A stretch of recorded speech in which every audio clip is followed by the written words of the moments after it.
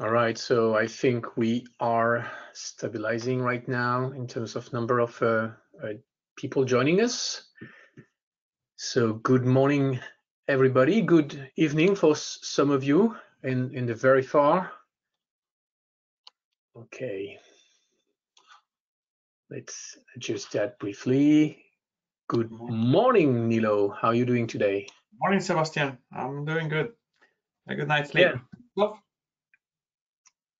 So let's just a few things. We have more people to come. That's great.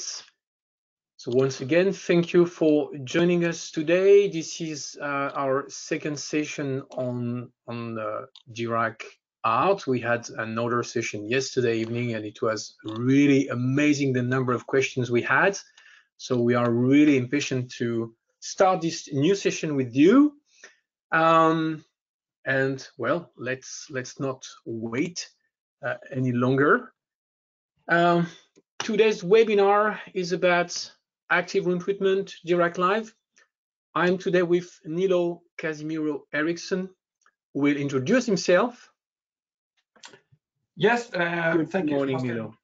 Yeah, are you hearing me okay? Very well. I think sound is good, video is good. We're Just good checking. to go.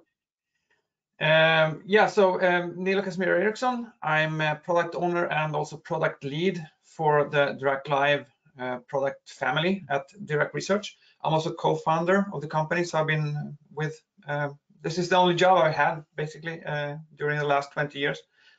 So I'm very happy to be here and share the information about active room treatment together with Sebastien from StormAudio. Yeah, thanks. And it's a real pleasure also for us to have the expert explaining what it is behind. So I'm Sebastien Gailleton, head of product and support here at StormAudio. We had many other webinars in the past years, let's say, and I'm very happy to see you all again today. So what we have on the table is we'll go through a little bit of room acoustics. Well, actually, we'll not do acoustic in details. We'll just look at what the room brings to the system. We'll discuss about Dirac and all its evolution that drive us to arts. We'll talk about active room treatment in details, so you get a really good understanding of the technology. And at the end, we'll have a question and answer session that we expect to be quite lengthy. And by the way, you have a question box somewhere in your menu. Please use this to raise all your questions. Raise them at any time.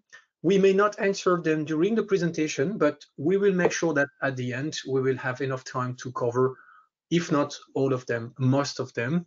You also are able to download the handouts already now. It's a PDF file that has exactly all the contents, so don't take any screenshots. And finally, the session is recorded, so you will get a link after the presentation. So let's not wait for more, and let's go into some company presentation. This webinar is actually open to a broad audience, so it's important that we introduce that. And Nilo, please. Yeah, so Dirac was founded in 2001 by researchers at Uppsala University, which is in Sweden. We research, develop, and maintain a large portfolio of audio algorithms that we license to help device manufacturers deliver superior sound to end users. Dirac is a global company. We have the headquarters still in Uppsala, Sweden. And we have also R&D facilities in Copenhagen in Denmark and in Bangalore, India. And totally globally, we have about 110 employees, and about 20% of them are PhDs in some audio or signal processing related area. We have also local representation in most of the markets we're in, including the United States, Greater China, Germany, Japan, Korea, and India. And we're not only doing like room correction for home audio, our biggest leg is actually automotive, where we help manufacturers of cars to deliver superior sound inside the cars. I can mention, for example, Volvo, BMW, Bentley, Rolls-Royce as a few of our customers. We have 17 patent families, obviously, quite a wide thing, but everything is within audio in different ways, including the impulse response correction, MIMO control, psychoacoustics, and stereo to multi-channel up mixing as well. Yeah, that's a short introduction of Dirac, and what we, in this context of home audio, we're about room correction and digital room correction. And the central theme in the Dirac solution is that it's always measurement based, so that the actual situation in each room can be addressed properly by our algorithms. So having done the measurements with a microphone, a computer will analyze them and create a model for that room, how that room is distorting the sound, and then our algorithm will calculate a filter that will revert that distortion, or of course assuming that it's a linear distortion, and eventually that filter will end up in a device such as the StormAudio ISP processors. Yeah, and that's like the whole story, from measurement to a filter that runs in the processor and gives you superior sound. Yeah, so thanks, Nilo, for this company introduction. And indeed, this goes into devices, and StormAudio is definitely an actor of the audio-video reproduction. StormAudio is a company which was founded in 2010. We are nowadays about 20 employees worldwide, with 16 being in France and the rest in the US and Hong Kong. So our headquarters is in France.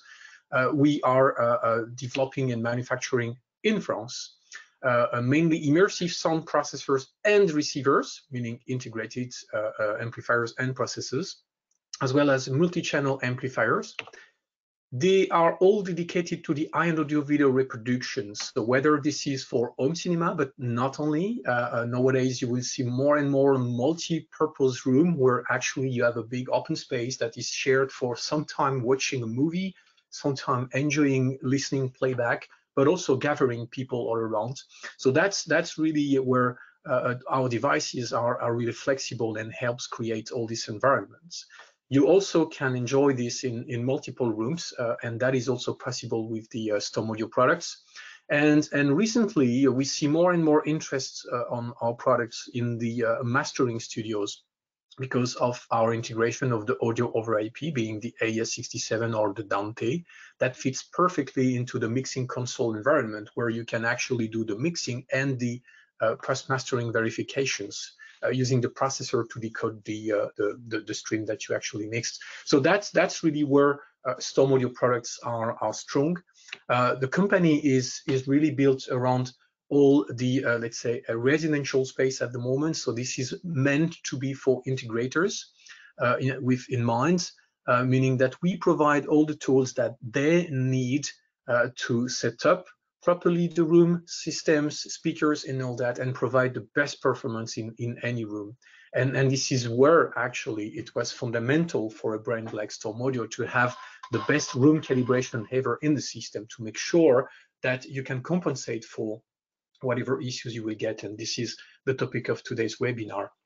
StormAudio stands for modularity and flexibility. I mean, initially the first ISP, so the MK1, was made with multiple slots in the back of the product so that you can fit multiple options and select the different functions that you were looking for. So whether this was more audio and I mean input and outputs, or whether you wanted to have digital or analog, this was definitely possible thanks to this modularity and flexibility.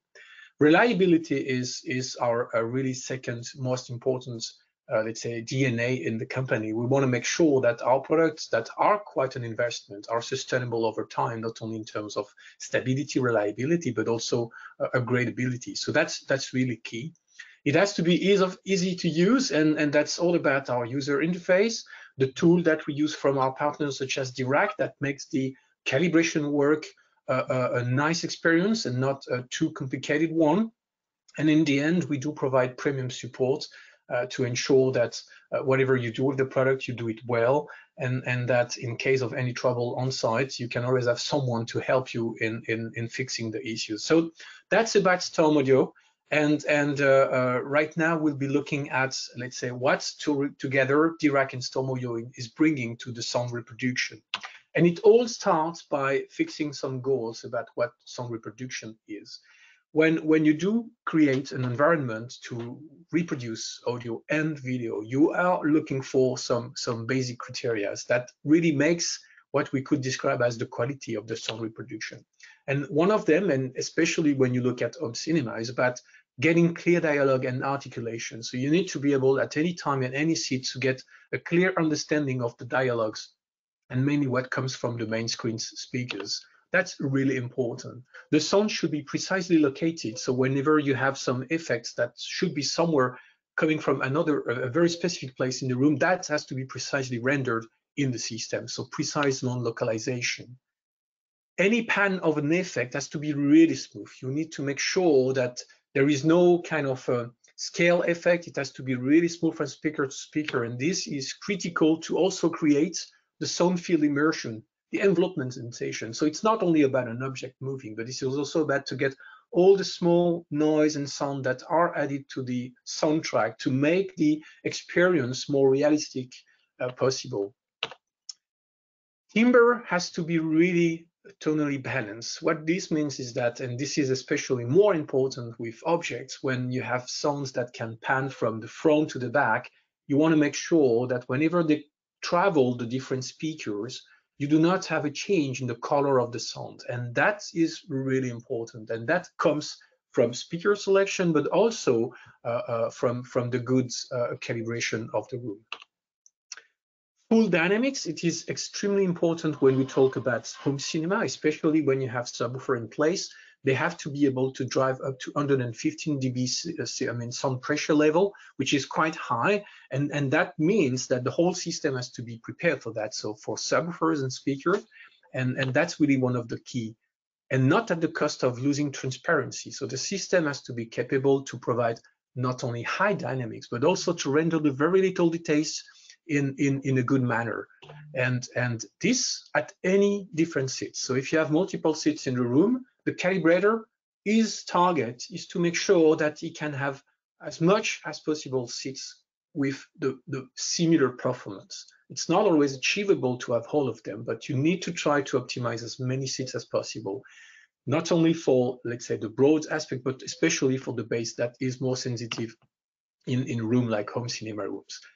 I mentioned audience coverage, and that's key. You want to make sure that if you have several persons, that they have the similar experience at any time. And of course, you want this to be not at the cost of having your neighbor not happy. So those are the different goals that we do have when any installer, any integrator works in defining a room, a sound reproduction room, is looking for achieving these different elements. And this actually is not an easy task, especially when you go into the residential environment, because the rooms, usually the rooms where you do the reproduction, are not really big.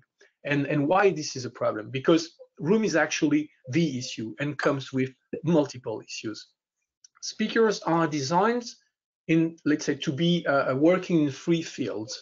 So this is the so-called anechoic chamber measurement. So when you look at a speaker, whatever you get in the response that is provided to you is by having done on an anechoic chamber. And the effect is that whenever you use the speaker in a room, this is all changed, and you get many different effects that are coming from mainly the walls to start with, but also the furniture, the windows, and this creates a lot of problems. And the main issue comes from the reflected sound. So, and Nilo will explain that in very details. But reflected sounds, you are all familiar with now the room modes, meaning whenever you put a speaker in the room or a subwoofer in the room, you will excite the modes, and the modes is something that is really related to the physics of the room.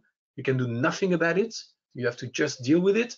And with the reflections, you get many problems like interferences, recombination, that will make, let's say, coloration of the sound, and on top of it, because of the size of the room and all that, you will get some reverberation in issue. And here, I think Nilo can give some more explanation about what is behind these different problems. Yeah, so we're dealing with speakers in a room, and the sound that travels from a speaker will go through, first of all, some refraction around the edges of the speaker cabinet itself, and then it will spread in the room. You'll get reflections as indicated in the illustrations here, and what Sebastien said. Eventually, it reaches your ears, and it will then have been smeared out by the different contributions from different directions and different coloration because of the reflections. And the sound will not be as clear and transparent as it would have been in a free field transmission.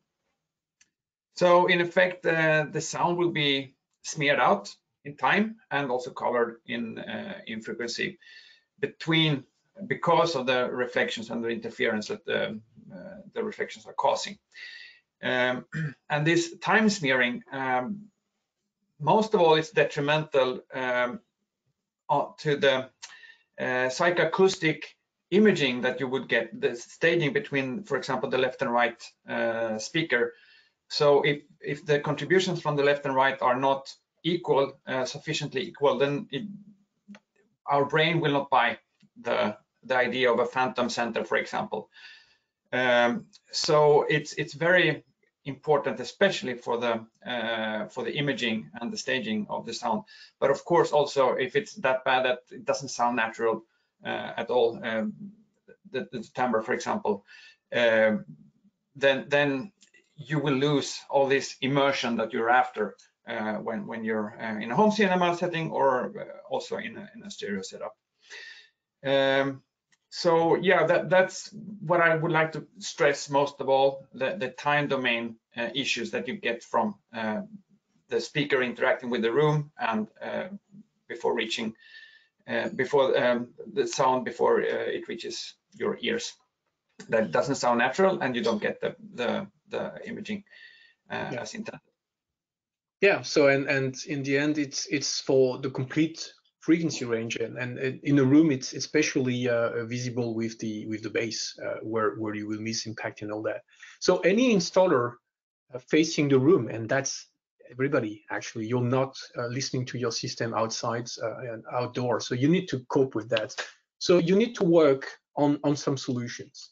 And historically, when designing a home cinema, you have to go through different processes. And one of the first things that we always recommend to do, and any installer is now familiar with this, is that you need to understand where you go. And it starts with the room and understanding the room, mainly about the modes that are, as indicated, by a sense given by the physical dimension of the room, because the walls are in a such distance that they corresponds to, in a way, the wavelength of the low frequencies. So the first thing is using tools such as Smart Room EQ Wizard. I mean, many tools will offer today some room analysis, and this analysis will help you see, based on where you have located your speakers, let's say from a first try, it will tell you where the modes are. I mean, where you will have nulls and where you will have peaks in the room. And the first thing is that you will try to optimize your seats positions based on that. You will make sure to avoid to be in a null, for example, because whatever you do there, you will never get any bass. So that's really the first thing. The second thing that has been widely used in the home cinema and makes really good let's say a good listening reproduction is to usually not go with a single sub that is quite impractical to use in many rooms. You will go for multiple subs, because doing multiple subs, you will help, let's say, leverage mitigate the problems in the room, and also change a little bit the way the modes are working in the room. So by playing on their positions in the room, and there has been multiple studies about that, but going to 2 or 4 subs placed in different locations, you'll be able to optimize the seat-to-seat variation, meaning make sure that in the listening space, you get a quite even response. And that's the second thing that you would look at to optimize the sound reproduction in the real life, let's say, room. The third aspect, when you start looking at optimizing the sound and you cannot cope with that, the room with the walls, depending on the material, you will always end up with the problematic reflections, creating reverberations and all that. And here, this is all about what we call the reflection decay time. What you have to do is to optimize that, and optimize that is make let's say a clever use of absorption and diffusion placed in very specific areas on the walls that you can study by again the position of the speakers, and you will help reduce quite considerably already the decay time in the higher frequency. So above let's say the 500 hertz, it becomes easy to manage that. For the frequencies below, it becomes a bit more tricky, because the frequencies are quite, I mean, wavelengths are long enough that to really change the let's say to control that, you need to have quite big size bass trap or Helmholtz resonator, and this is really about this is really a problem. Let's say you need to manage that, and that is all about optimizing the reflection decay time. So acoustical treatment is key, and you will never go away from that. I mean, whether this is with specific materials or whether this is in the conception of the room, so integration of ways to control the decay time, you will not cope. You will have to do that. And the last element of designing a room and giving providing solutions that would help improve that, you need to go into making calibrations, and the calibration is really what helps you, I would say, shape the acoustical response of your system, and make sure that the speakers are well aligned against a certain target curve. Target curve being the let's say a psychoacoustic response that you're looking for. So the way you want the sound to be perceived by the auditor. So all of these are solutions, and the last that comes is the calibration, and this is where our let's say partnership with Dirac is so important, and this is where Dirac has worked hard in the past years to bring solutions, and Nilo will describe what the tools are. Yeah, so today we have like 3 main features as we're launching the active room treatment now as the third one. So we started like in the 2000s, end of the 2000 with the Dirac Live Room Correction, which does impulse response correction as part of the calibration step that Sebastien is talking about. About 5 years ago, we introduced bass control, which is dealing with the room modes and the variability of the bass response across different seats. So bass control is giving you a way to integrate one or several subwoofers in your system in a good way to get this even response. And now we're talking about active room treatment that we have been presenting at CES and ISC, and that StormAudio will adopt next. Yeah, and as you mentioned, you've been through multiple level of the tools, and we were really happy to have passed this almost decade working with you in implementing this in our products. And to realize this, we had to basically integrate like 2 DSPs just for Dirac to ensure that we can not only look for the high channel count that we are looking at, because we can cover up to 32 channels, but also let's say the extensive resource requirements that some of the filters used, such as like the FIR that Nilo mentioned earlier, but also the new system that is used by ART that requires a lot of filters to manage all the different speakers interacting. So this is the expertise that StormAudio has brought together with Dirac.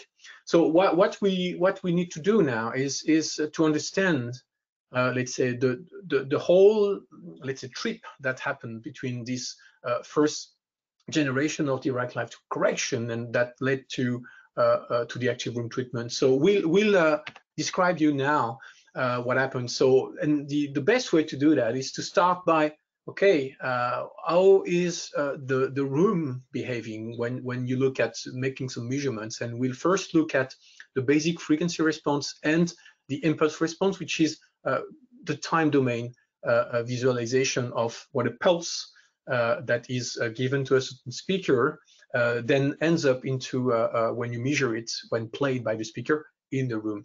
And what you can see here in a room that has absolutely no optimization, you will see that in black you have what we call the average response, which is looking at taking all the different measurements and you average them and you get a certain response. This is what I would say you would perceive mainly in when you sit in the reference listening position. You can see that this is quite accidented. I mean, there are a lot of holes, bump, etc., and that with variation here in the different response in the multiple measurements. Just to give you some explanation, so all the blue curves are the multiple positions of measurements. So you have placed the microphone in the room. We take measurements in the different places, and we put that all together in one trace. In black, this is the average, and in blue, these are all the different speakers. And you can see that in the low frequency, you have a lot of variation. You also have that in high frequency, but this is more linked to the, let's say, chaotic behavior in high frequency, which is not at all a problem compared to what you have in the low frequencies. So this effect is what is, let's say, illustrated in the listening experience by this lack of clarity, the loss of detail, the distorted soundstage, the muddy or boomy bass here in this location, and maybe Nilo, you can give us some explanation about why this is happening this way. Yeah, so looking at the low frequency area there, you have basically the effects of the standing waves and resonances in the room, which is due to the dimensions of the room. So you have the bass variability at certain frequencies depending on where you are standing or where the mic has been positioned. You will experience a different amount of bass. That's basically what we see there, and you can see that you have very deep dips at some frequencies. So basically, you have no content on that particular frequency. Looking at the impulse response now, which is the plot below there, and that's the time domain. So you see how the amplitude or the excursion, the pressure of the sound varies over time. Ideally, that should look like a spike, just a spike. But what you can see here is an example of misaligned drivers. So the tweeter and the mid-range are not totally aligned. So you see that the high frequencies are coming first, and then there's like a slower response afterwards. And that, of course, is affecting how we perceive the sound. It doesn't sound natural with that. And that's specific for multi-way speakers that are not properly aligned. Okay. The third contribution then is that this sound is refracted and diffracted and reflected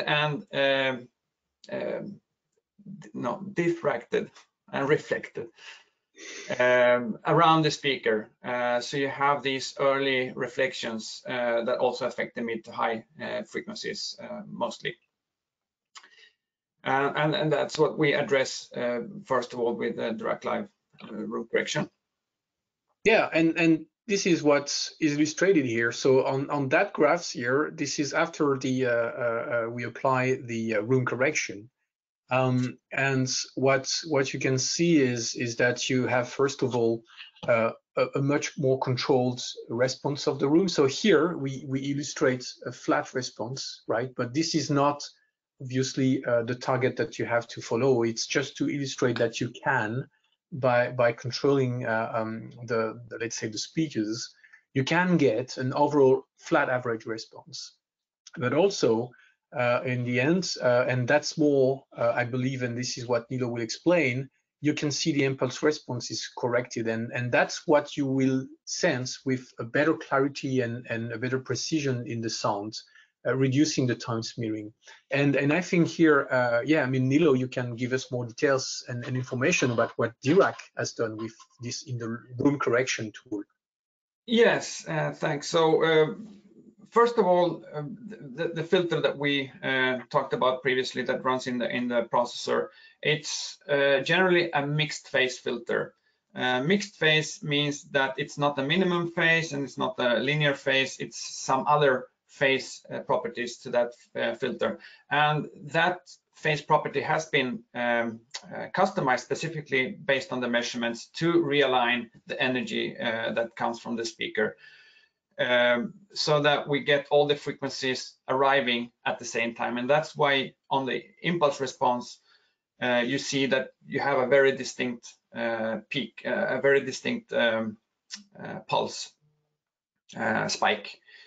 And that's representing a more transparent sound system. So the sound will sound much more natural with that. If looking at the magnitude response, you see also that the energy has been aligned for a flat response across the whole frequency range. So the black line, which is the average, is basically on 0 dB across the whole frequency range. But you can also see that the blue lines are well, not completely aligned, all of them. Yeah. So and this is where we actually can see that we do have still some significant variation, right? In the blue response. This is where Dirac Live cannot really help. You have, I mean, room correction cannot really help, because here you can see you still have, I would say, some big variation. It's like already 20 dBs in this frequency here.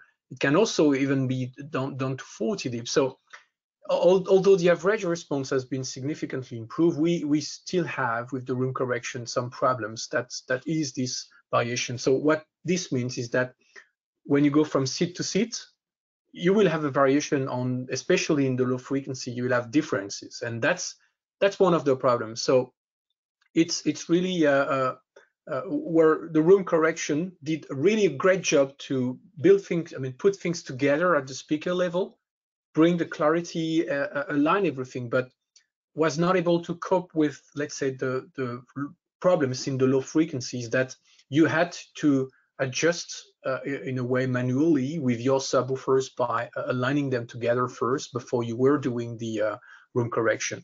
And this is when actually you decided to go into the bass control. And here, bass control is with the addition of multiple subwoofer management.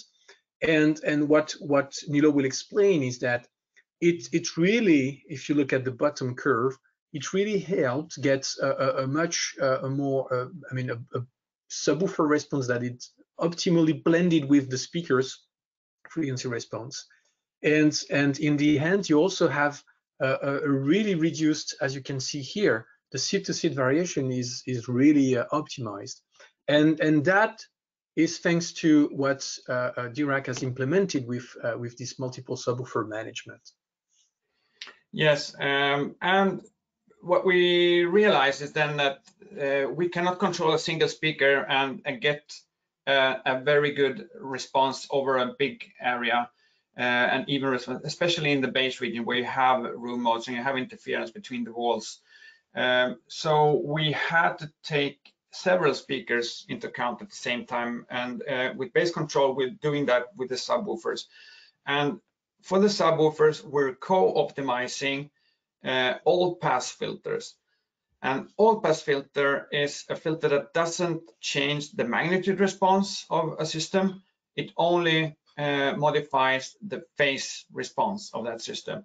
So you could compare that as to pinpointing a particular problematic frequency, and with this all-pass filter, we adjust the timing of that frequency and the neighboring frequencies so that they align with the other subwoofers in all the measurement positions as much as possible.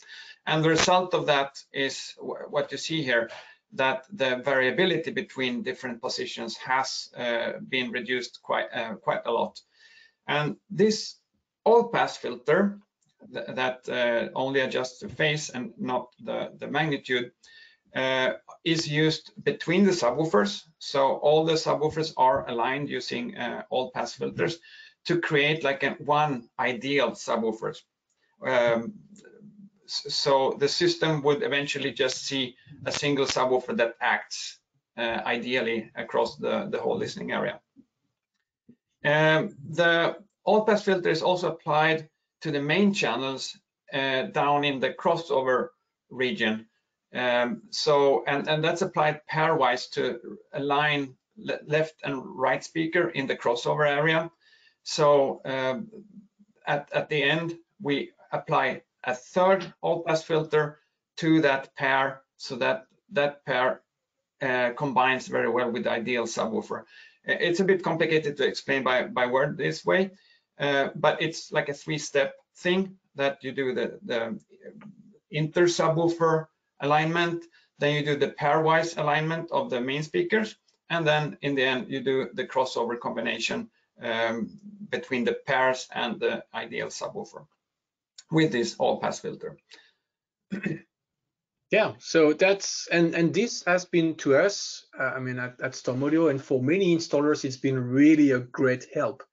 I mean, because this the previous implementation with the room correction only, you really had to deal by yourself with the subwoofer. So there are multiple ways to do that, but this requires really a lengthy process of measurements, alignments, one by one of the subs and all that, and then grouping this and then go for the Dirac live room correction. With base control, this has been really made easier and with a remarkable and reproducible performance, and this is great.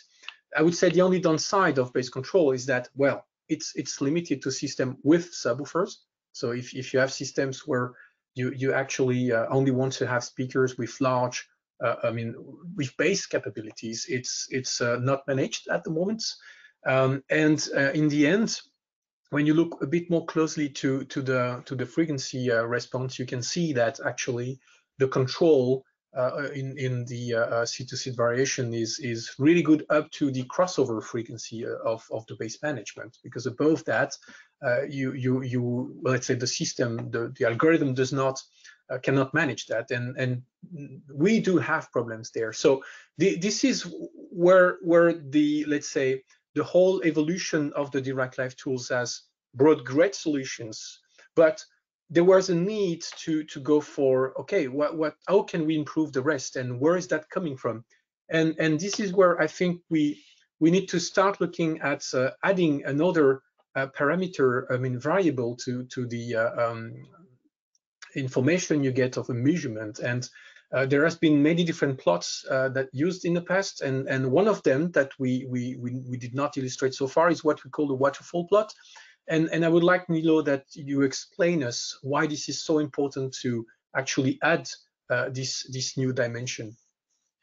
Yeah, so what we see in the plots is actually energy that is staying in the room, that is lingering, resonating between the walls and so on. A waterfall plot shows you how this energy is spread out across a frequency, and also how it decays over time, how it develops over time. A waterfall plot is nothing new per se. It illustrates what I said, the amount of energy across frequencies and across time. What you see on the plot here is the raw room measurement. There is no calibration applied at this point. So you see the high variability of the magnitude response, and that's at t time 0, which is like at the bottom of the plot, and that represents exactly what you've seen in the previous plots. What you see coming out of the plot is how this energy that should ideally stop playing, if it would be a free field playback, the sound wave would pass and then it's quiet. But due to the room, the sound will stay in the room and lead around, hang around for a while. And that's what you see with the long ridges that come out of the plot.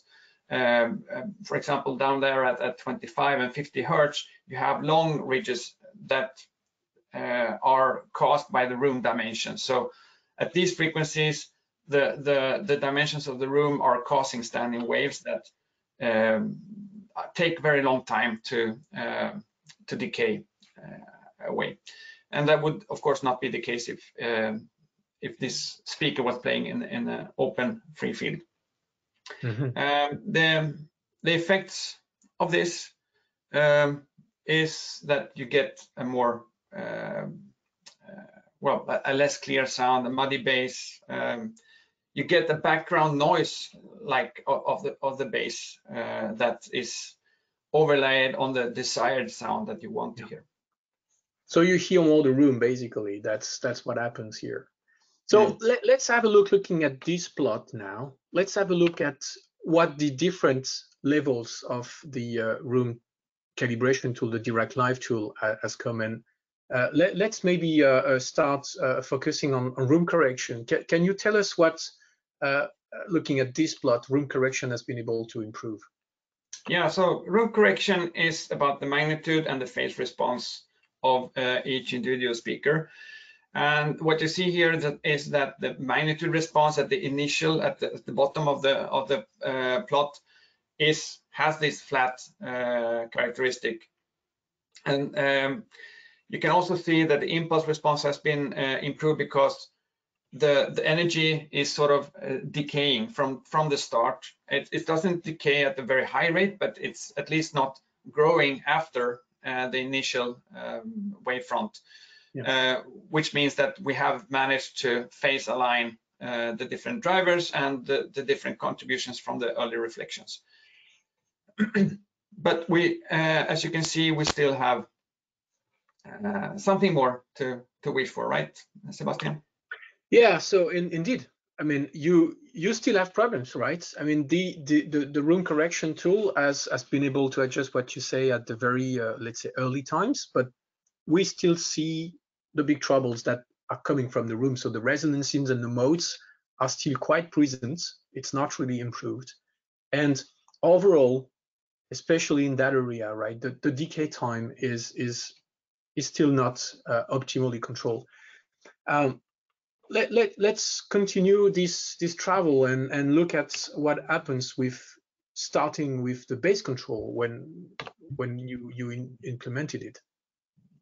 Yeah, so now adding bass control to the equation, where we allow multiple subwoofers to be co-optimized. So the algorithm considers all the subwoofers in the system at the same time and designs these all-pass filters that I described. And this will realign the subwoofers at those problematic frequencies that are causing the variability across different seating positions. And that variability may be due to the room modes. So if you have a standing wave between two walls, the energy of that wave would be different from one position to another.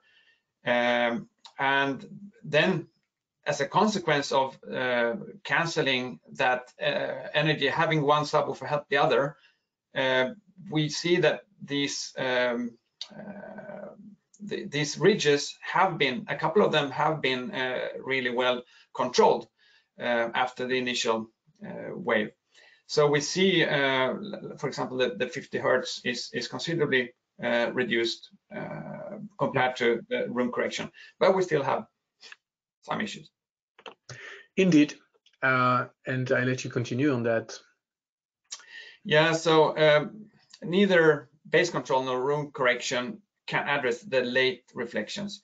So bass control will phase align subwoofers to to contribute constructively in a good way across different seating positions. But if there is remaining energy later in the room, neither room correction nor base control is able to capture that in a good way.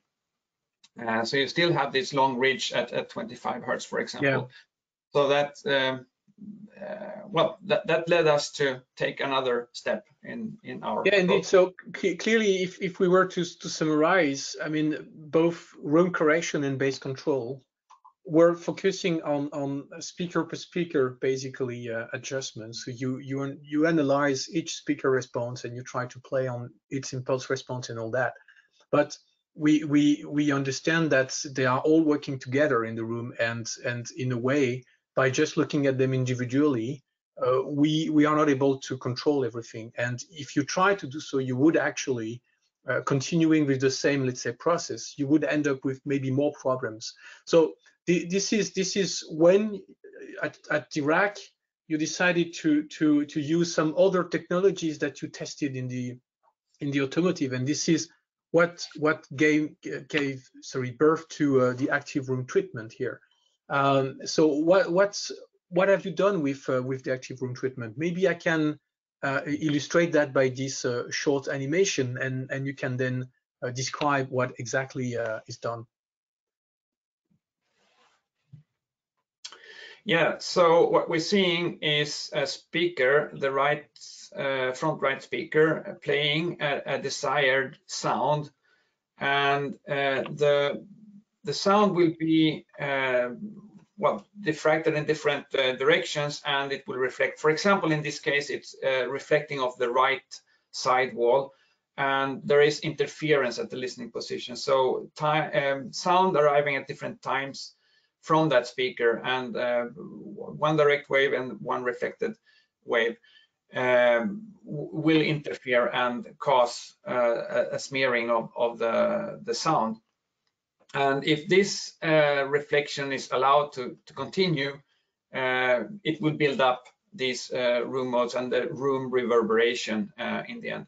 So what active room treatment does then is to allow other speakers to contribute to cancel out those reflections at the positions where the reflections occur.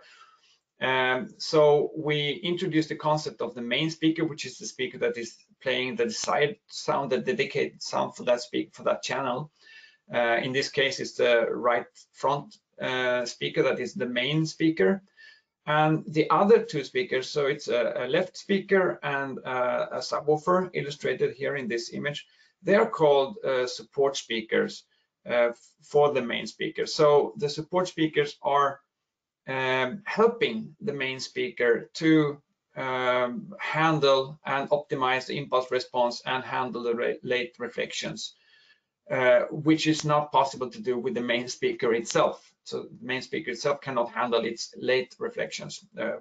If we would try, maybe that would be possible in one point in the room, but it wouldn't be possible for a listening experience. We have 2 ears and we're not sitting still. So that's why support speakers at different occasions are very, very helpful and useful in optimizing the impulse response of the main speaker. And all the speakers in the system can be main speakers, and all the speakers can also be support speakers at the same time, actually. So if we would just mirror this image, you have the left speaker as the main speaker, and the other speakers would be support speakers at the same time. Yeah. And that's what active room treatment is doing. It's using all the speakers in your system to contribute and help each of the speakers to attain their ideal impulse response as close as possible. Yeah. Yeah, thank you. So, I mean, obviously, here we represent like a laser beam. Of course, an acoustical wave is not behaving this way, but for the sake of the illustration, this was important to show, I mean, to visualize the reflection, the effects of the support speaker. So if I summarize what you just said about active room treatment, is that for now, this is the first system that actually is able to utilize all available speakers by creating now the notion of a main speaker and support speakers. Each speaker is a main speaker, but each speaker can be a support speaker to all the others. So when you have, for example, the left channel that is playing is direct sound, you will have the other speakers supporting it in the low frequencies to optimize and control the room response. And we will illustrate that a little bit further. So meaning that the number of the support speaker is important in the way the system works. And this will depend mainly on the processor capability. I mean, its power, basically. It really is not something to replace the room treatment. This is something to complement. Active room treatment is designed at the moment to work up to 150 Hz extremely efficiently. And above that, I would say, this is where the passive room treatment is important and should remain. But this is where this is quite easy for passive room treatment to work, while this is definitely not the case in the lowest frequency. And something that I'd like maybe you clarify is how is that actually working in the control? How does that cancel thing? Can you explain a little bit this? Yeah, so bass traps are there to sort of absorb energy at critical positions, for example, in the corners where you have energy buildups in the bass area. What we're doing instead is that we're using basically the speakers that you have available in your system to do that cancellation actively. So during the measurement, we have taken a fingerprint of the speaker system in that room and how it behaves in the different measurement positions. And with that information, we know how the sound propagates in the room. We know how the different speakers contribute to the listening position. So we can therefore design a filter for all the speakers that then together ensure that the sound that comes from the left front speaker propagates naturally through the listening area with help from the other speakers. And when the wave sort of reaches the walls, there are other speakers there that act as absorbers or cancelers so that you don't get the undesired reflections and the energy buildup. We thereby avoid an energy buildup in that room. So you could it could be compared, for example, very sloppily with an active noise cancellation system. Active noise cancellation would play anti-sound in your headphones to cancel out disturbing noise from outside. That active noise cancellation is using a microphone to analyze what is coming, and then it's playing like anti-sound inside. We don't need that microphone in real time in active room treatment, because we know the sound that the speakers are supposed to play, because that's what comes from the system. And we know how the room reflections are affecting the listening area. So we don't need that microphone in real time there, because we know already from the beginning what is the intended sound and how will the room affect that sound. That's very interesting. So actually the room is the noise and the room is learned by the measurements, and this is why we can compare that. And that's really interesting. So, and in the end, it's really helping replacing bulky passive room treatment, and it's made possible because Dirac is actually taking control over time, and this again, if I understood correctly, is really about still working about optimizing the impulse response, exactly, leading into, in the end, controlling the room decay time. And this is what illustrates again the plots that we have on the right. And I think this is fundamental to zoom a little bit into that, to check the effects of the active room treatment, the key effects that we have here. What Nilo mentioned earlier is that with room correction and bass control, you are not able to really get control of the lingering of the bass. With active room treatment, and this is what you can clearly see on these areas here, and also already in the very low frequency, the improvements is quite significant, about 20 dBs. I mean, sorry, yet more than 10 dBs improvement here. It's really getting a much better control. It also helps, and this is extremely impressive, and that is what you would, let's say, be able to identify immediately when you listen to the system when ART is active, is that the decay time is extremely well controlled and all over the low frequency range. So up until 150 Hertz, you can see that this is extremely steep, extremely tight, and that is what translates into this tighter bass. But during all the experimentation we've done, is we had actually other positive side effects, which were really about, all of a sudden when ART was active, you get this nice tight bass response and controlled sound, but you also had all of a sudden a much wider sweet spots, meaning that if you change your position around the sweet spot, compared to the traditional stereo experience, I would say you end up with less problems. It's much smoother, the transition between the sweet spot and the rest of the room. So and this is quite impressive with active room treatment. And it also helped really fills the room with bass. So it's not only in the listening space. I mean, we did experiment that right at the CES in the suites where we had the demo. Even if you were going to places where we did not actually capture the room, the bass response was still quite accurate and strong. And that's really why this is, and this is the essence of Dirac Live Active Room Treatment, is that because we have the control over time, we can capture the bad energy that is normally coming from the walls. We can compensate it with the support speaker at the same time where the direct sound is created by the speaker. And this is by controlling these bad reflections, by compensating from these reflections. At the same time, you have the direct sound playing, that actually you don't hear the room anymore. You just get rid of the room, and you can enjoy that. And that's really key. And it's measurable. I mean, if you have your tools, you play with ART, make the before and after. It's not only your ears, but this is something that is tangible, that can be measured. So now, this is, let's say, what the theory is all about on the active room treatment systems. But what our customers are really interested in, our installers are interested in, is about the tool. So can you give us some explanation about the evolution of the tool when ART is now coming? Yes, of course. Those of you that have used the Dirac Live calibration tool recognize it still.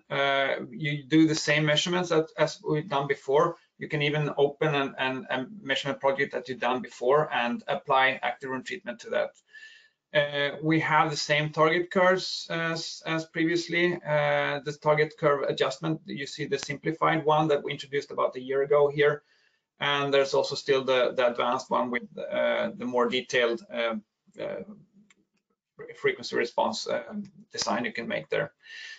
We have the same channel groupings in the end at the right side. And what is new now is that we added this ART button, active room treatment button. So that's where you can select to apply active room treatment instead of Dirac Live room correction or any of the bass control options.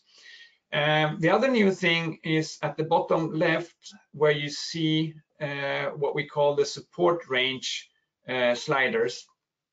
And this is the frequency range that different speaker groups are allowed to contribute and help and support the selected speaker group that you are visualizing at the moment with the target response and all that. So what you see in the main graph is the left and right front speakers, and what you see at the bottom there are the sliders for that speaker group, the left and right front, plus the other speaker groups. So you can select the frequency range where the other speakers are supporting this one. and that is the control you have over this. So if a speaker is smaller, then obviously it cannot reproduce the same amount of bass, and it should not be dragged all the way down to 20 hertz. And actually the measurements are providing the initial estimation of the lower cutoff, the limit frequency for each speaker group. So that is set by default, and then you as a user can modify that. If you think that the speakers are actually more capable than the automatic assessment has decided, then you can adjust the slider accordingly.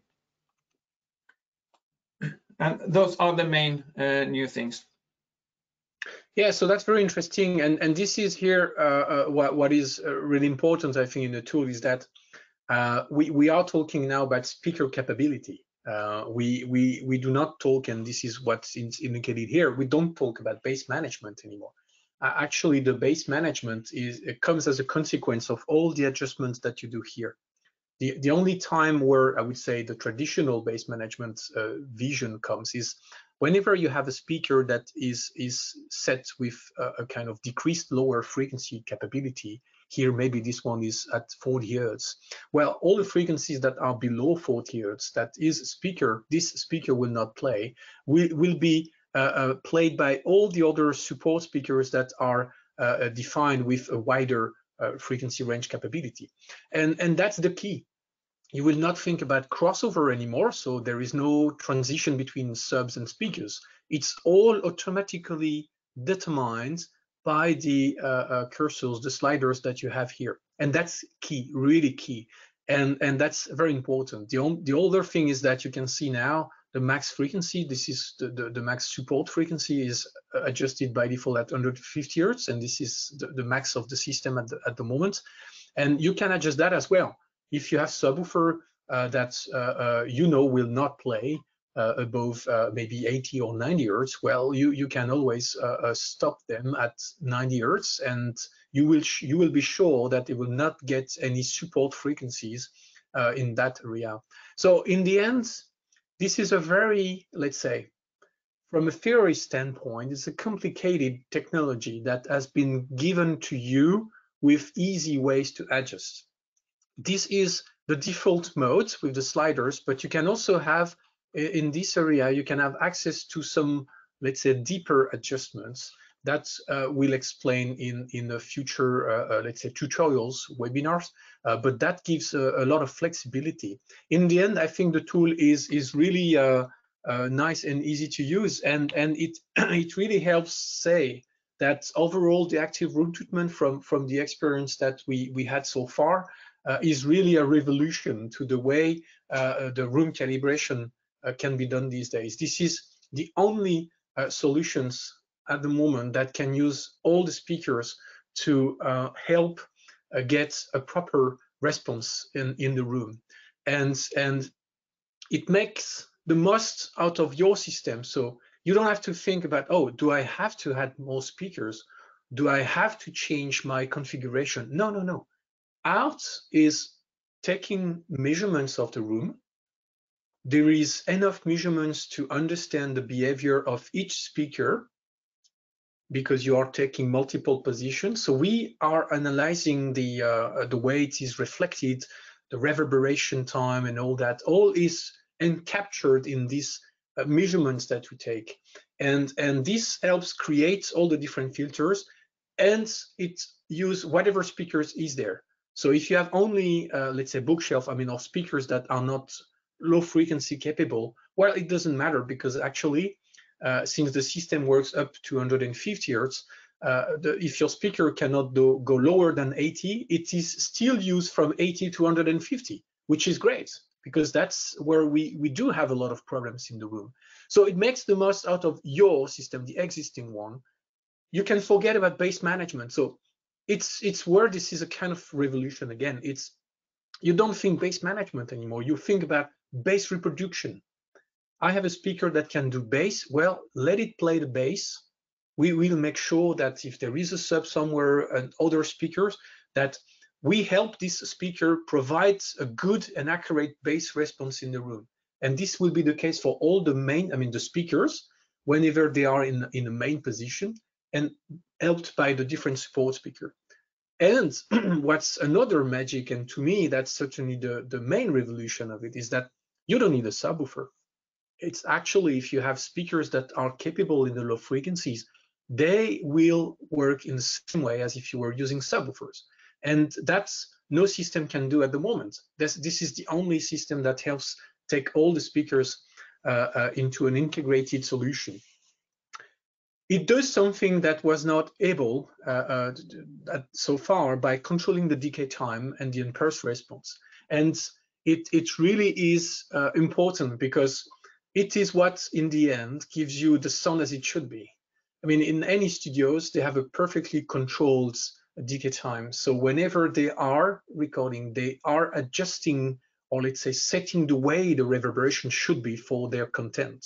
So they expect you to get something similar. So with a proper control of the decay time in your reproduction room, you will get the sound as it should be. It reduces significantly the resonances, and this is where it's really problematic for the bass. And this is where art is doing magic with providing very tight, very articulated bass. And what I also like very much is that because of all this, because you can use speakers, it can do more with less. You do not need to go up to 16 subwoofers to have a properly controlled bass in the room. You can do it. Art is able to manage any number of subwoofer, any number of speakers. It's really depending on your processor. At StormAudio, we can deal up to 32 channels with Art, and this is really good. But it's not only for 32 channels. If, like with the StormAudio, you need to create additional stereo zones, for example, Art will be usable in those stereo zones, and it is already working with 2 channels. The left channel becomes the support speaker of the right channel. This is reciprocal, and this works. It's really working fine, and that's also one of the magic and one of the revolution that we see here. It's not something that is only on the paper. We've gone through multiple demos, a lot of experimentation, and we already got, and Dirac got a few awards on this, and that's really an illustration of what it does. So how will this be translated into a StormAudio offer? So first of all, I'm really happy to tell you that all products that you acquired in 2023, so starting January 1st, they are all getting access to Art. For models that you bought before 2023, well, you will have to go to the Dirac Live portal and buy the license. It is at $299 US at the moment. Depending on the product you have, you will have, let's say, a different grade of the Art capabilities. With Core, so our 16-channel processor, you will have up to 10 support speakers, subwoofers per speaker, per main speaker, which, if you look at it, it's already quite significant. The other products, depending on the model, you will have more support speakers. And this is important to mention that, because we did not cover that topic, but actually we did mention that the system, the magic of the Art is that it really helped get control of the decay time working on the impulse response. But there is nowhere in information about, okay, yeah, but what is the decay time you're targeting? And the answer is that there is no such target defined. It's really improving the impulse response, and it does it up to whatever speakers you have in the room, which means that the more speakers you have, depending on the size of the room, the more control you get.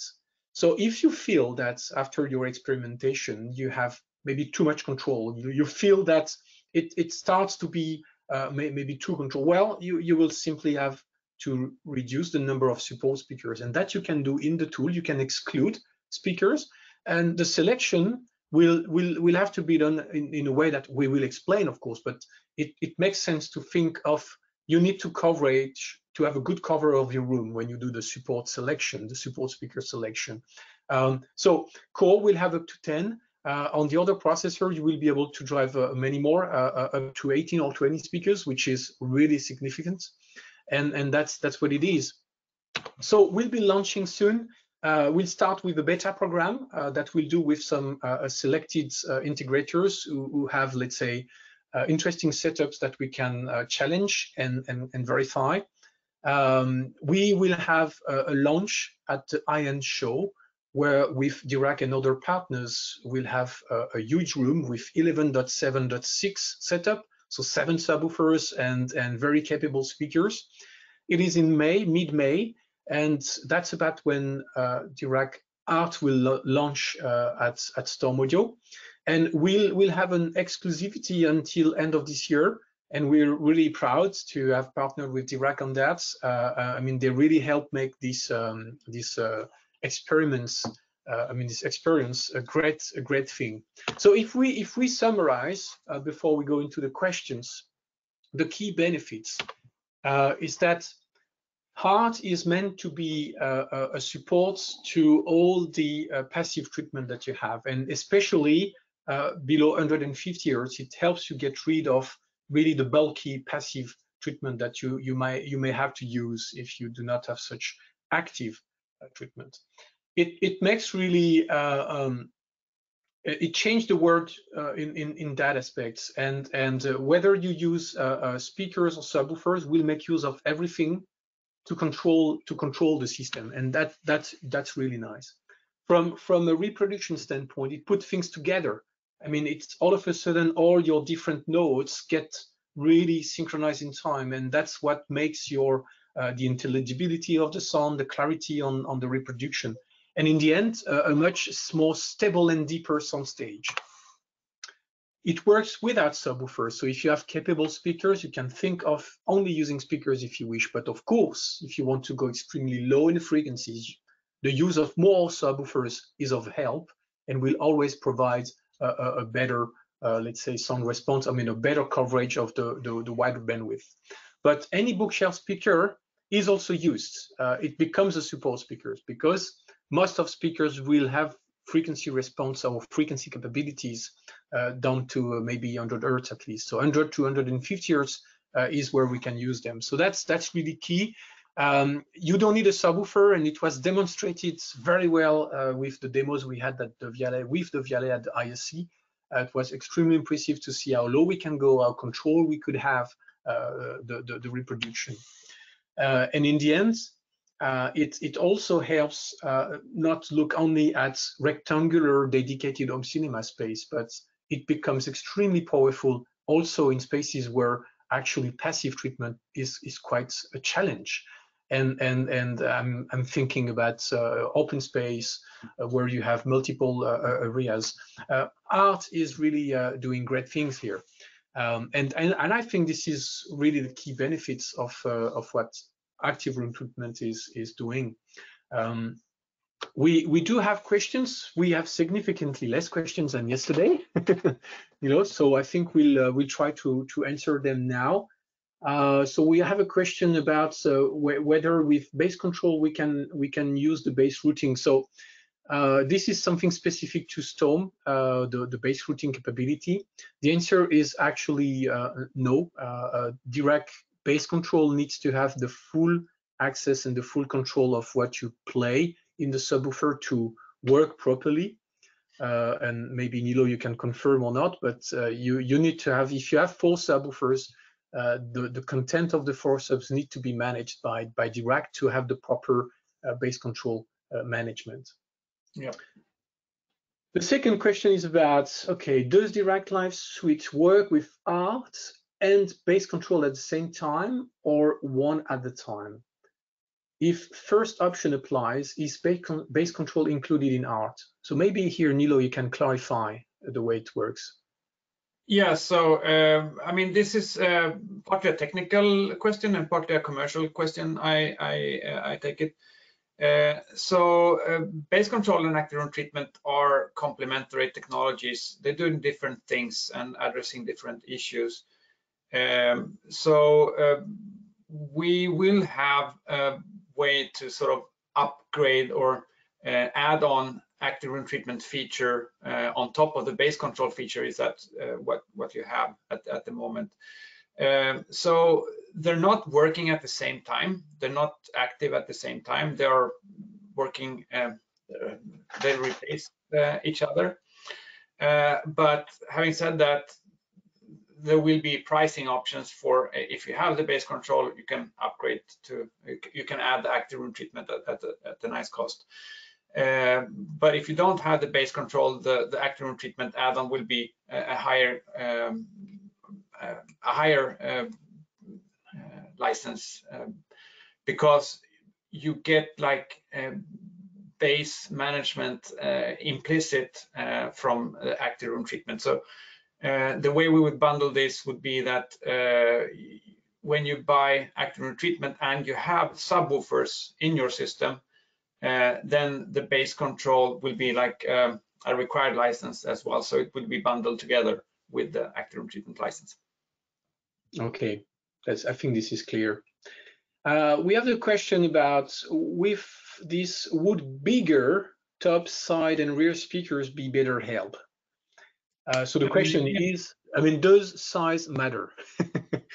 and yeah, I think we can say that, of course. I mean, if you want to have a control that is let's say wider spread or easier to manage, it does help to have speakers more capable, but you should not see this as a constraint to the system. You can keep defining your setup with the traditional, let's say, small speakers plus subwoofers. This also works. What ART is opening is that for now, the bass that is supposed to come from a certain speaker, we will make sure that it is reproduced by this given speaker as low as possible. I mean, to its lowest capability. And this is something new. So far, when you were adjusting your crossover for your bass management, this was really, you know, if you cut at 80, well, the speaker will stop playing at 80 and the subs will take over.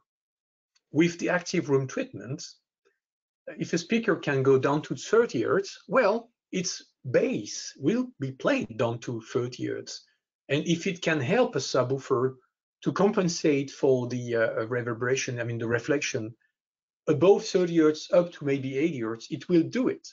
So this is why bass management is kind of confusing points on the ART, because it's a very, it goes much further than the bass management. It's really like you have a bass reproduction that, I mean, bass that should be played at a certain speaker. Well, it will be reproduced in that speaker down to its capability, and then we'll use the other speakers and subwoofers to manage the rest of the frequency range. So that's where this is magic. And therefore, yes, you can now think maybe more creatively, I would say, if you have customers who are really more in the, let's say, music, etc. You can even think of having really wide speakers, I mean, wide bandwidth speakers in the front. And it helps also simplify and get a much better reproduction for the screen channels, because most of them can go quite low. So ART is taking the best out of any speaker that you put in the room. So that's the key of it, I think. You want to add something to that, Nilo, or? Just that if you have band limited speakers, like one speaker goes down to 40 and another to 60, you will not have problems below 40 because the speakers are not playing there, so you don't need to correct for down to 20 Hertz, for example. So active room treatment, as Sebastien said, will make the best use of your existing speakers. Yeah. So we have question about the frequency range coverage. So right now, ART is designed to work up to 150 Hertz.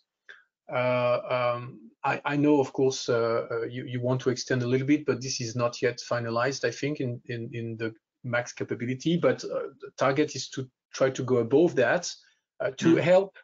Actually, I think the driving thing here is about making sure that we can have a very smooth, let's say, decay control between what a passive treatment will do and what the active treatment will do.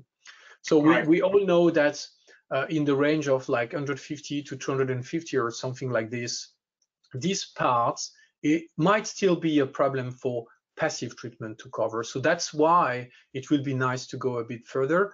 What we've experimented in the rooms we've been in is that already with this 150 Hz capability, it provides an amazing result. So when it goes beyond, it's going to be even more capable. So that's very interesting.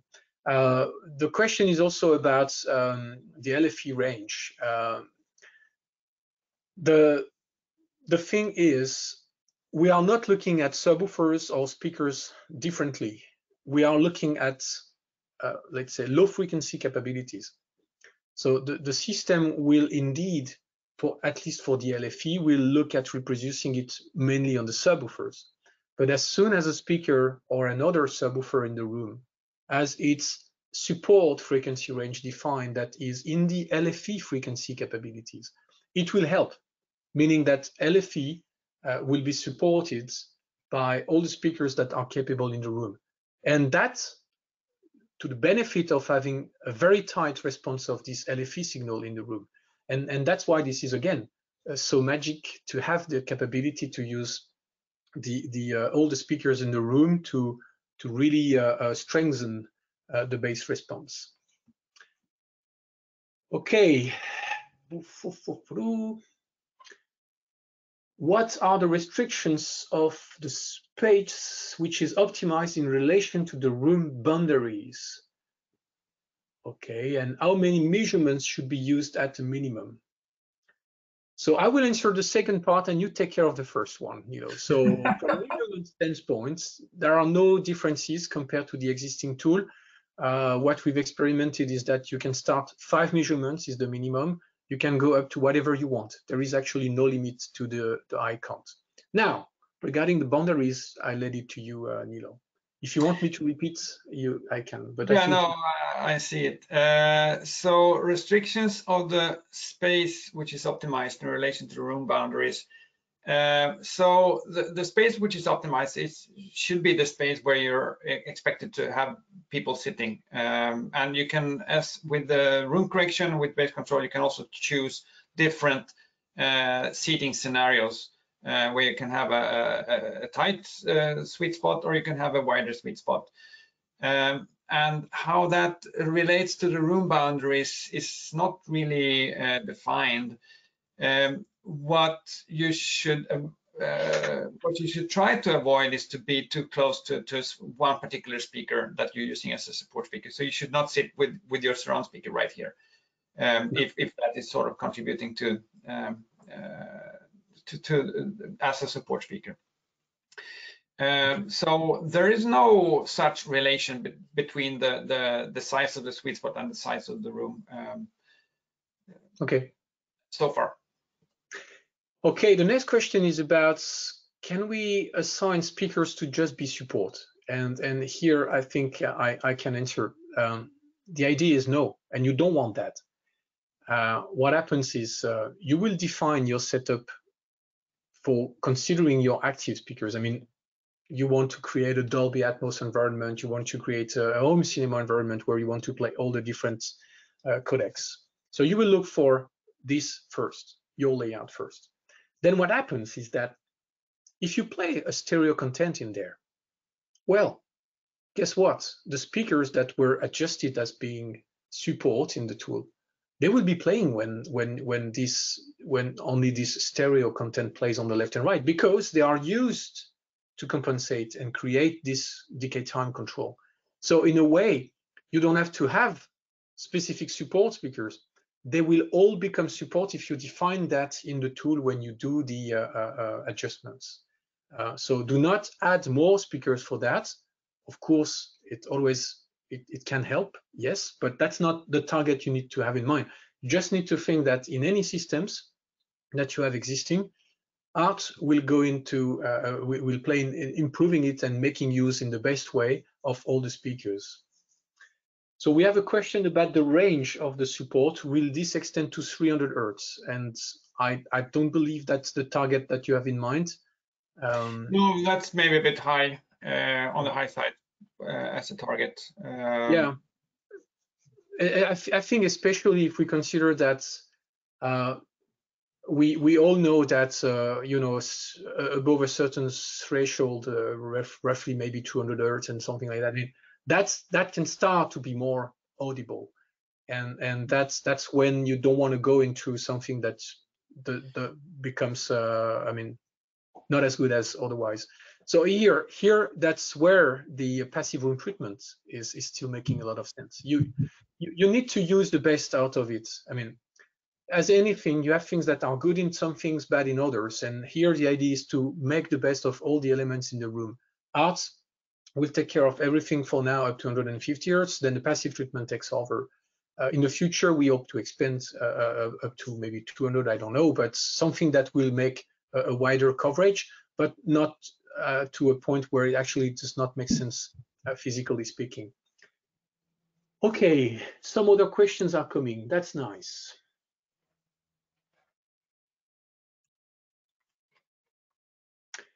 Okay, how does Dirac prevent a speaker from bottoming out?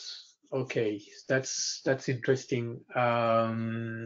So I don't know if you have some answer, but what I can tell you is that this is mainly something that you would adjust at the processor level. It's not really something that Dirac manages.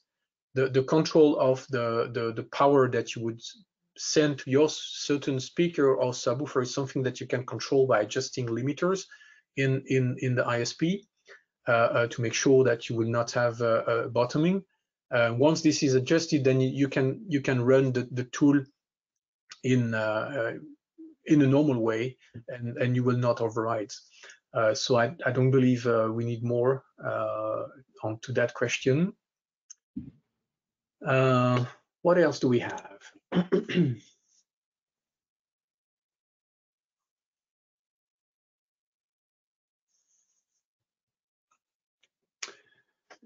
Okay. We have questions about, I mean, is the art, let's say, decreasing not the quality, but you have the direct sound coming from a certain speaker, and you will have the support, let's say, range that is added to it. The question is really about, is that at some point degrading the system? I have my answer, but I think I want yours, Nilo. Yeah, not that we have seen. And if you look at it like that all speakers are acting as support speakers to each other, it makes sense that a speaker will be supported, especially down at the lower frequencies, so that its main content will not require as much power because it gets support from the other speakers, not only to cancel out the reflections, but also to generate the direct wave from the right direction. So my take on it is that it will not change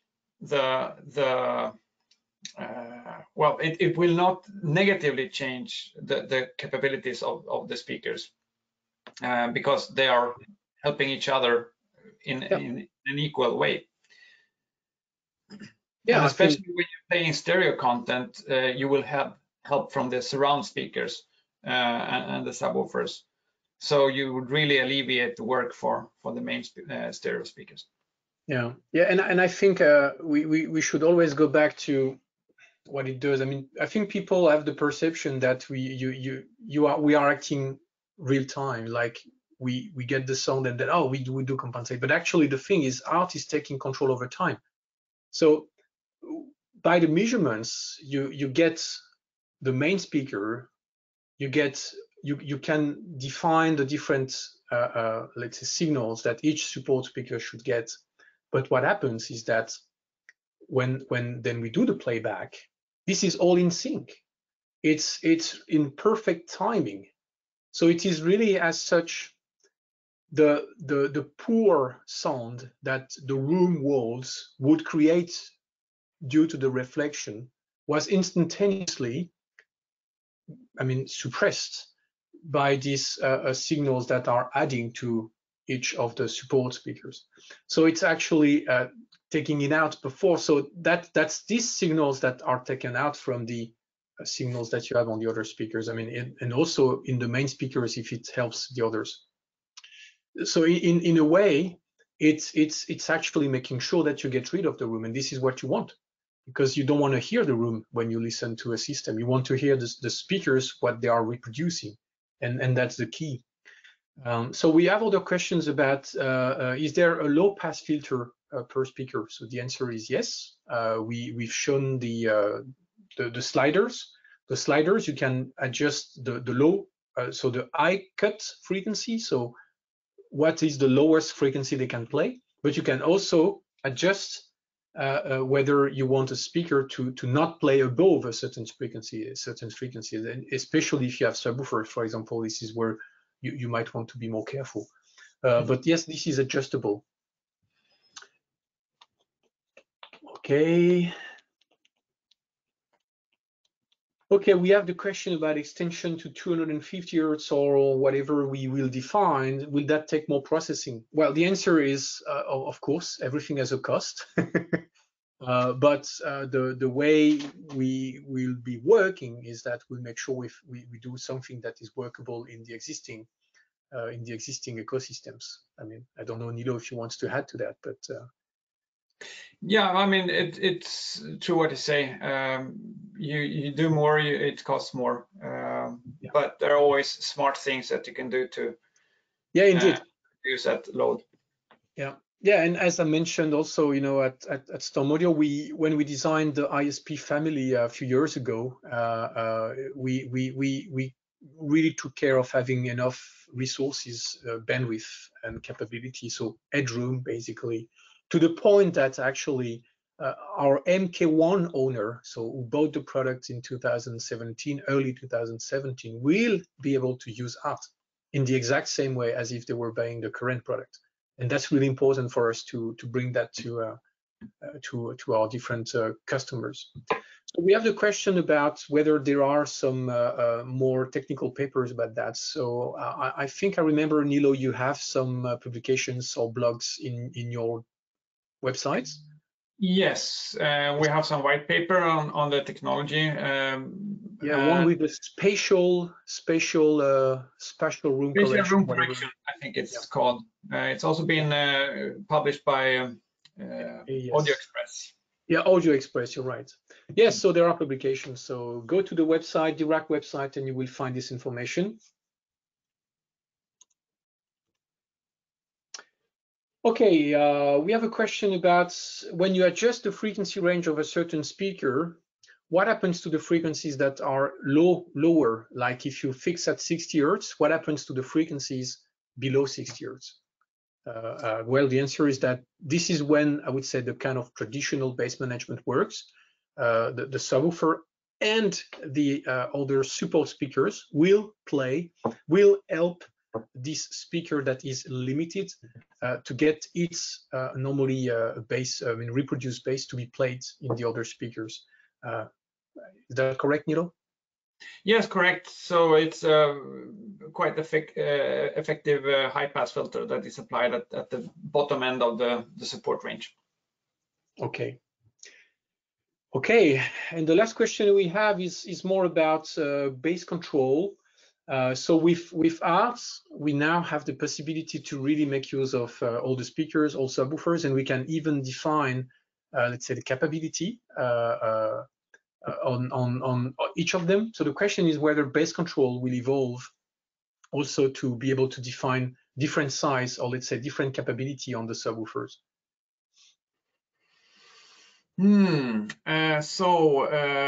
Bass control is also measurement based. So we would measure like the sensitivity of the speaker of the subwoofer and take that into account.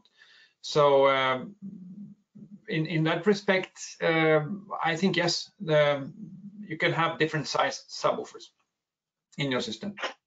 Okay. Okay. All right. The other question is about when you extend. So what would be the goal to extend to above 150 Hertz? And well, I mean, you can answer, but I have also my answer. Go ahead. Yeah, I think you phrased it well, and that's to get a more cohesive transition to passive methods. Yeah. So not all passive methods go up down as far as 150 hertz. Yeah. So that leaves like a gap. Yeah, clearly this is not a gray area, but this is where there is still work to do. I mean, there is still work we can do actively to help. So that's why this makes sense. Most of the rooms that we've been working on that are, let's say, using a traditional passive treatment is having a very smooth transition. So I don't see any problem. But you might end up with rooms where it would be nice to extend. And this is why I mean, Dirac is still working on that, and that would come as evolution of the tool and also the devices that would be making use of it. Right. Okay, is there a need for a better microphone for art? So no. Just to give you an idea, so at StormAudio we are still, it's not recommending, but still advising that you can use the UMIC one from Mini DSP. This is the one we package with our calibration kits. And so far, it still is a good microphone. But of course, if you have your own more precise, more accurate microphone, you are free to use it. There is no issue here. But we do not say that you have to go for a more precise microphone because of art. That's for sure. Okay. Okay, so yeah, our Earthworks microphone are of course great to be used. So go ahead with that.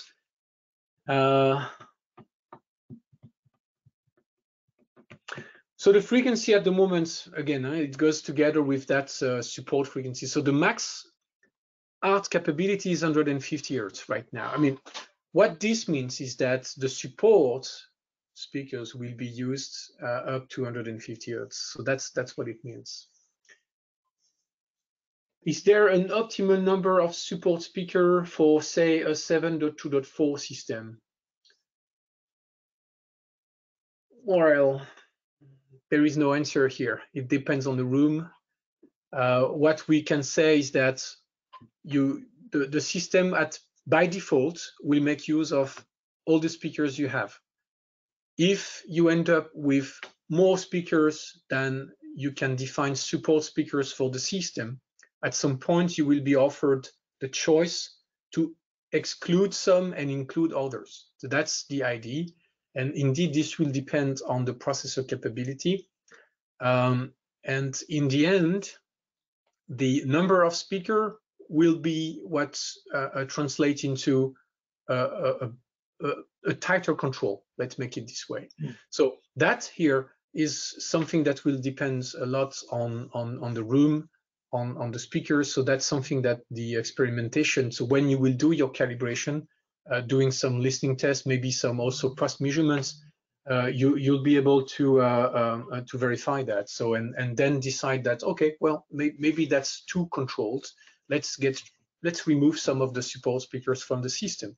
And that's the good thing of it, is you still have flexibility on that. So try with more and do with less if you need. That's what I would say I can do. Okay, all right. So, and the last question is about what is the maximum frequency you can use art? 20 kHz, for example. So, okay, so let's clarify. So Dirac Live art is a combination of the art technology below 150 Hz and the Dirac Live room correction above 150 Hz. So as such, it does cover the full frequency range if you decide to. You can also decide that by moving the what we call the curtains, you can decide to not cover a certain frequency range above, maybe, for example, 500, 600 Hertz, depends on what you want. And then that's really what Dirac Live room correction was doing so far. And art will take over below 150 Hertz. So that's the key thing. And this is why Nilo explained that arts goes as something on top of the existing technologies, and this is why, from a license standpoint, you need to, of course, to go to this $299, you will have to get obviously already a base control in your portfolio of license that you acquired. So that's the idea.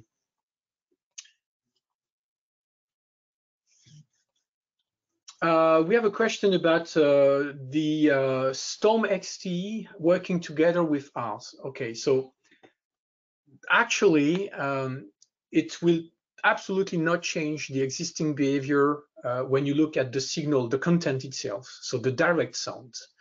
So whatever the decoder we produce, whatever our StormXT technology will do to help get rid of silent speakers, outcomes, let's say, at a lower level. It comes at really the speaker level. So you need to think about, in one hand, you have the signal feed that you get from the decoding, and in the other hand, what we provide to the speakers to get the correction, the right correction. So these are totally separated things.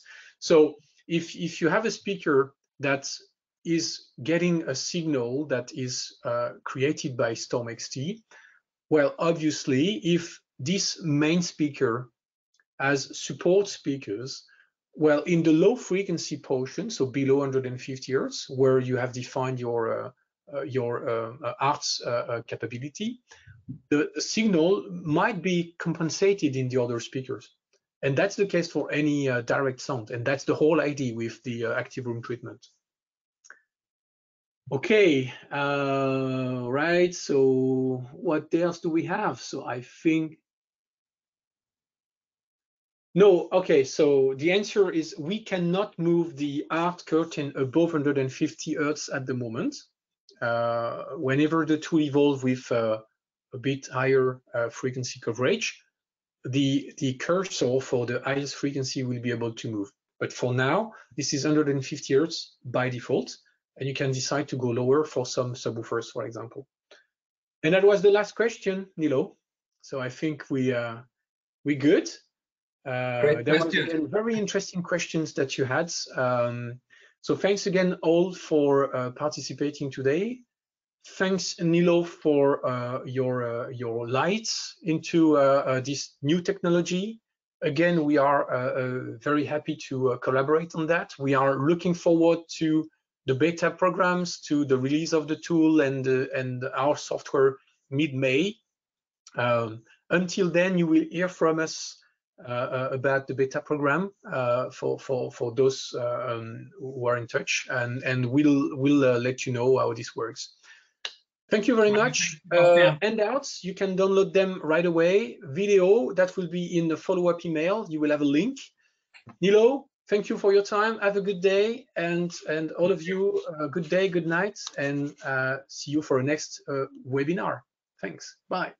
Bye.